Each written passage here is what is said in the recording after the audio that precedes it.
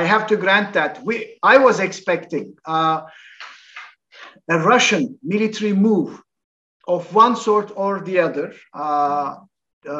on Ukraine, to be honest with you.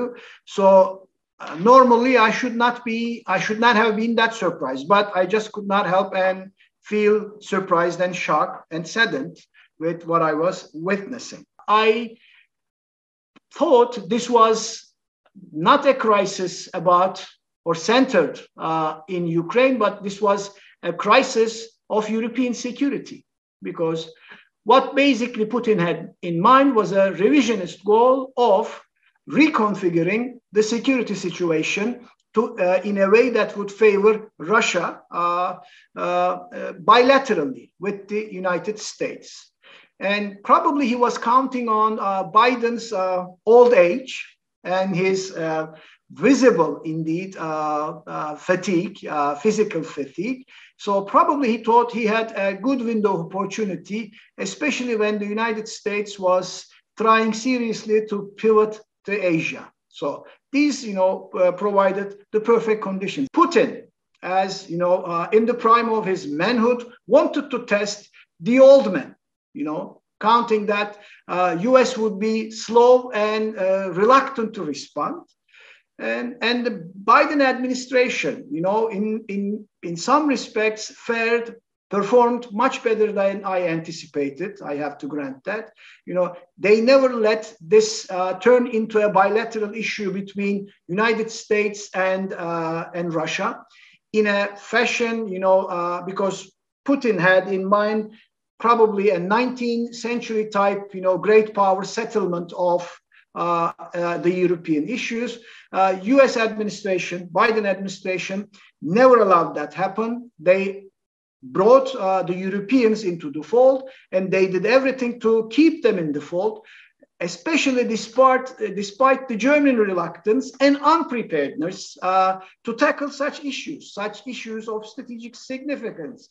You may remember, remember also, German Navy chief's comments, in a conference in India. And he said, we have to understand Putin, and that cost him his job. But we're talking about a top flag officer of German armed forces, kind of expressing views appreciative of what Putin had in mind and what Putin was demanding. So from this mindset yesterday, we came to a situation when the German government took the unexpected step of suspending the Nord Stream 2 deal. So that's an important step. As for Turkey, President Erdoğan, he counted on his personal relations with Putin a lot from the very beginning and hoped that he could interject himself in the process for a peaceful outcome or for an acceptable outcome in Ukraine. But what he and probably other decision makers in Ankara missed, that Ankara's perspective, was limited to a regional perspective, the Black Sea. And very much reminiscent of Davutoğlu's idea of regional ownership, which was floated after the Russian-Georgian War of 2008. Regional ownership. But this regional ownership level was not sufficient for Putin or Russia, because Russia was thinking at a higher level, on a larger scope, on a larger magnitude. Russia was after reshuffling the European and world orders. So if my personal conclusion at the time was that if Putin wanted or had wanted a way out of the situation, he could have counted on Erdoğan's efforts to mediate. If he had needed a way out of a face-saving option, he could have let Erdoğan step in. However, this was not in his mind, and today what happened today indeed is an evidence that Putin probably never considered backpedaling, stepping back, and he decided to launch a large-scale military operation.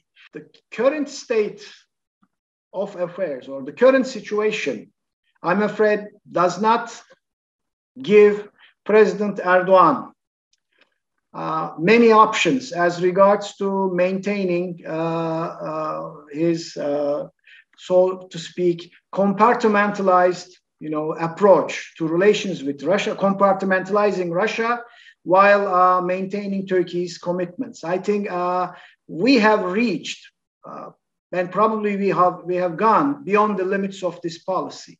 And if you are reading NATO statements, those statements are agreed upon by all members, including Turkey. So Turkey has been acting, at least institutionally, acting in step with its NATO members, NATO allies.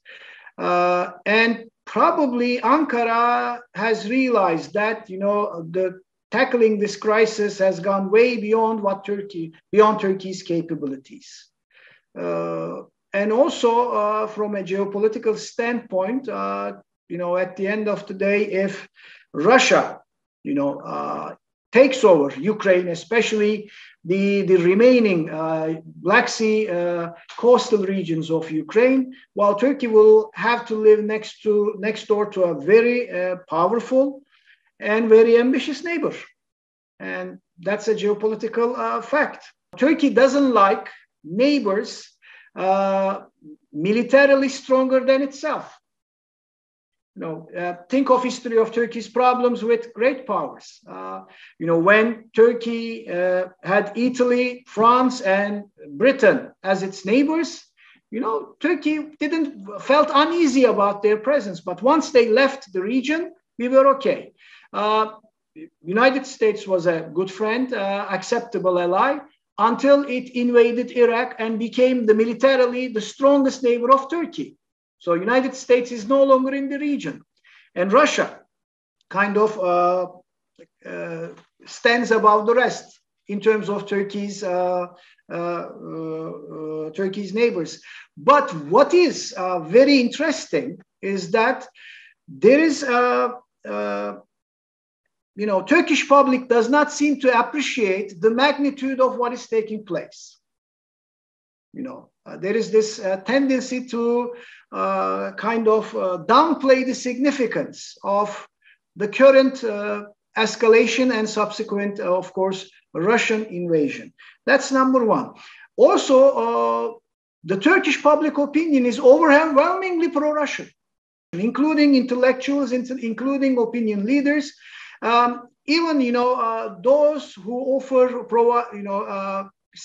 make moderate comments, grant that Putin was provoked by the West.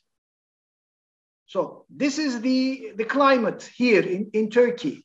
And so for Tayyip Erdoğan, it's not only aligning its policy or readjusting, recalibrating its balancing behavior between West and Russia, but convincing the public opinion. He has to turn the public opinion around. And for a political leader in Tayyip Erdoğan's caliber, this used to be a relatively easy task, but I'm not so sure at this point.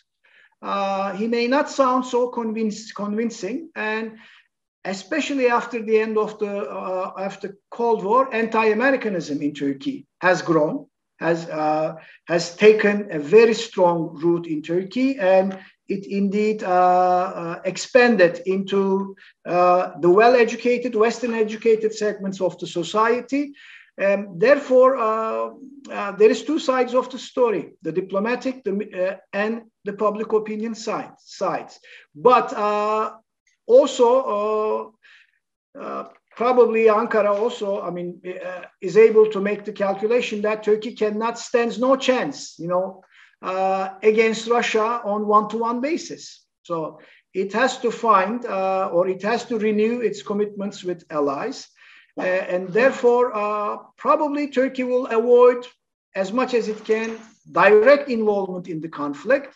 but there is a lot in stake. Not only this ability to move between East and West, or West and Russia, but Ukraine became an important partner for Turkish defense industries.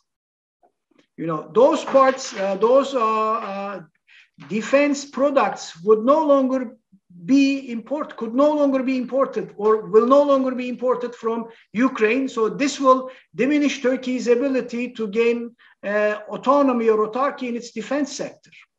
So, and therefore Ankara has to recalculate its priorities, and it will need its Western allies' arms supplies to maintain a deterrence posture against Russia. So functionally speaking, the odds are not very favorable for Tayyip Erdoğan to do business as usual with Putin while remaining in the transatlantic community. It's a time for decision, and I don't think he will be able to postpone that decision much further than this point.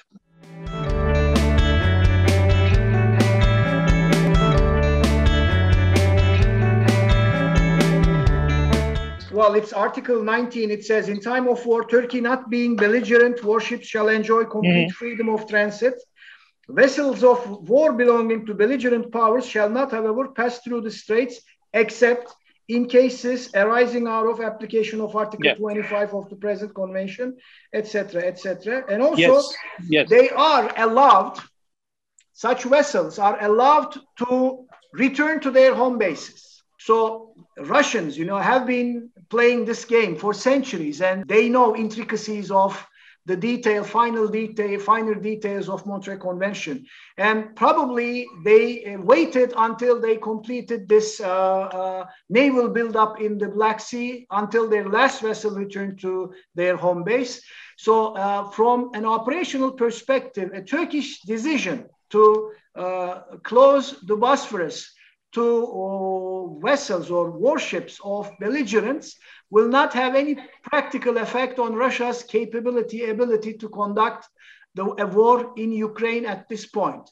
And Turkey, indeed, has kind of been priding itself for being a very careful watchdog of the Montreux Convention.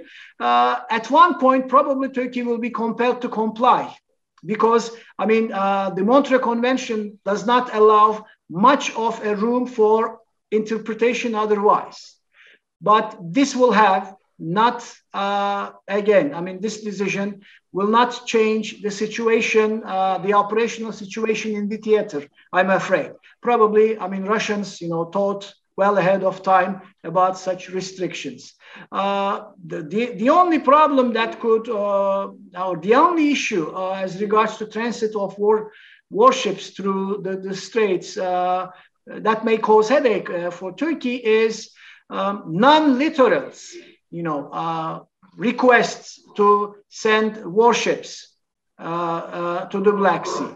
And this is not on the table, and this will not be on the table for a number of reasons, because of Montreux restrictions.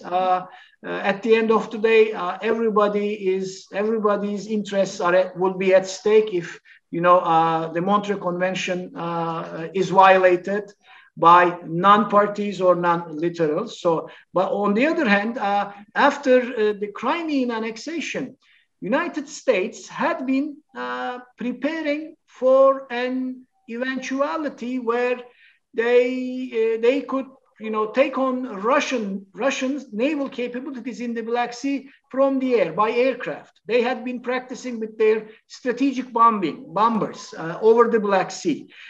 So therefore, probably their contingency planning doesn't involve transit of warships, US warships or NATO warships into the Black Sea. And indeed, the Black Sea is an internal sea, and therefore it's not the best environment for large surface vessels. Submarines are ideal weapons for such theaters of operations. And among the Black Sea littorals, only Turkey and Russia have meaningful submarine capabilities in that particular theater of operations.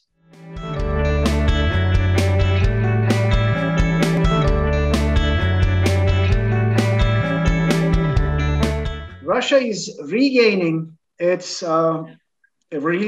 decisive influence in the post-Soviet parts of the world or regions of Asia and Europe. And that comes at the expense of other actors, including Turkey. But the main rivalry probably in Central Asia will not be between Turkey and Russia, but it will be between Russia and China. And Turkey, especially in the since Tayyip Erdoğan and Putin, set the foundations of this person-to-person relations and dialogue. I think, Turkey was allowed to get a foot in those regions to the extent Russia thought it was to its benefit or to its interest. Depending on the final outcome of the current situation, it all depends on the final outcome of this this invasion. If it takes long, it becomes a conflict that keeps Russia, pinned down for days, months, years, etc. And the West is resolved to make Russia pay a huge price, not only economically, but in terms of, kind of irregular warfare, guerrilla warfare, etc. Then it will be a different situation. But if, the invasion quickly translates into some sort of a political, status quo, acceptable to all sides, the West and Russia, well, Turkey can retain, its whatever influence it enjoys in those parts of Asia and in the Caucasus.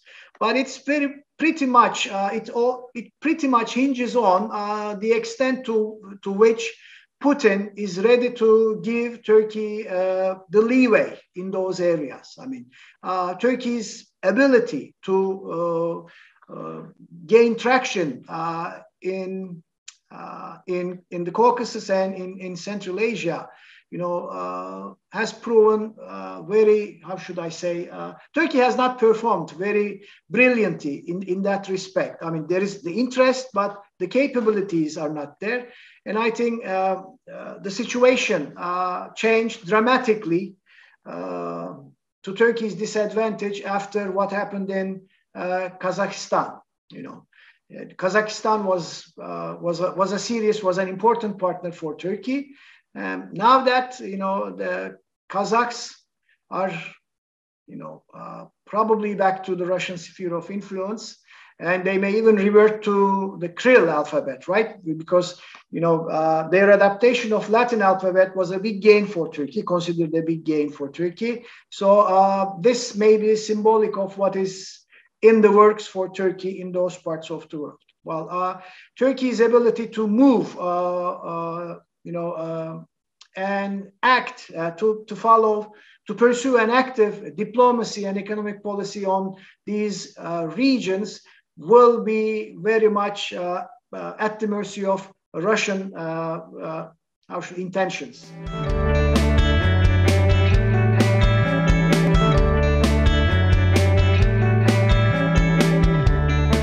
Putin had his war chest full when he decided to make the move, right?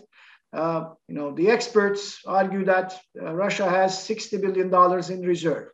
So it can sustain this conflict for the foreseeable future, probably 1 to 2 years. The Western observers systematically underrated and underappreciated what Russia could militarily achieve.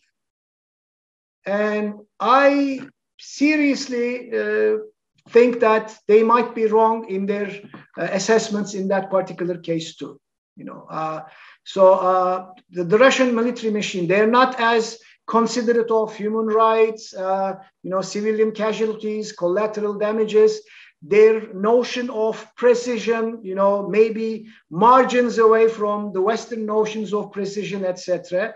So they will fight the hard way, the old school, and regardless of the human cost and the cost to the image of Russia in the world court. But that image was tarnished anyway. What Russia has to fear for. The problem for Russia will begin when it is exposed to hurting sanctions, economic and trade sanctions. But imposing Russia sanctions of this magnitude runs the risk of unraveling the whole global financial and trade exchange system. And that system favors the United States. And by sanctioning Russia, by excluding it from SWIFT, maybe a self-defeating practice. So what is at stake? Not is Ukraine or Europe only, but a liberal international order indeed. What is at stake? And Putin, as a leader, seems to have taken that risk personally. I guess he's going to go all the way. He's sitting on a coalition. And because I'm not a Russia expert or a criminologist, I cannot make out his partners in crime or partners in power. But to what extent Putin is representing the majority opinion or the consensus of those partners in power is questionable. And some of the experts whose views and analysis I depend on are not so sure the whole coalition around the power constellation around Putin are happy with his decision to invade Ukraine, partially or totally. But we will see that in the coming days. So if Russia cannot achieve a very swift, decisive military victory, which will translate again very swiftly into a political status quo acceptable for Russia, he will probably get away with what he did, what he started. But if it goes on and on, it drags on and on, then the problem of sustainability will have political ramification, domestic political ramifications in Russia. As for the end state, last night, the best case scenario for us would be a limited Russian military incursion to complete the Russian military control in the two separatist regions, because the effective military control, the boundaries of the area under effective control of the breakaway, so-called breakaway forces, and the boundaries of the administrative boundaries of these two regions did not overlap. So the best case scenario that was the case last night. Best case scenario was that the Russian military would move in to complete the military control in and on these two regions. There seems to be a pattern in the US and the Russian military action, and the pattern indicates that Russia is intent on dividing Ukraine into two parts, and probably at least for this phase of the Russian military operations, and considering that they are using Belarus as a staging post for incursions into Ukraine now, but Belarus is actively involved, is hosting Russian troops, and the Russians are launching assaults, raids from Belarus. So probably they will attempt to cut Ukraine into two halves from a line probably stretching from Belgorod, I think that's the name of the city, and all the way to Odessa. And with that, this may be just one phase of the operation. This may correspond to what is called in military terminology a phase line, an operational phase line. After Russia Russian military consolidates its control in the eastern part of Ukraine, this will mean Ukraine, or whatever is left of it, will be denied access to the Black Sea. And its only friendly neighbor will be Moldova and Poland, and of course Czechoslovakia, etc. But the country will be, to a large extent, surrounded by Russia or Russia-friendly countries. The ethnic and religious makeup of Ukraine suggests that rationally Putin may stop, here, may feel content by regaining the control of, Russian-speaking, largely Orthodox populated parts of Ukraine, with controlling the strategic parts, including, the only remaining Ukrainian port in the Sea of Azov, Marnuli. This may be the second-best or second worst-case scenario in the context of what is taking place in Ukraine. However, if we take his words very seriously, if we take what he wrote back in 2019, I guess, about the historical unity of Belarusia, Ukraine, and Russia, he may resume the second phase of the operations for a complete invasion of Ukraine. And this will, each of these scenarios, of course, are likely to generate different political outcomes with varying degrees of negative consequences on the coming world order. It will be a more conflictual, more war-prone, and more tense international order marked by competition with probably a substantial reversal from globalization. And this political act on the part of Russia, of course, is likely to generate consequences of economic globalization, which may not be a good thing for China at the end of the day, because China thrives on globalization, whereas Russia does not as much. We woke up to a totally new world today.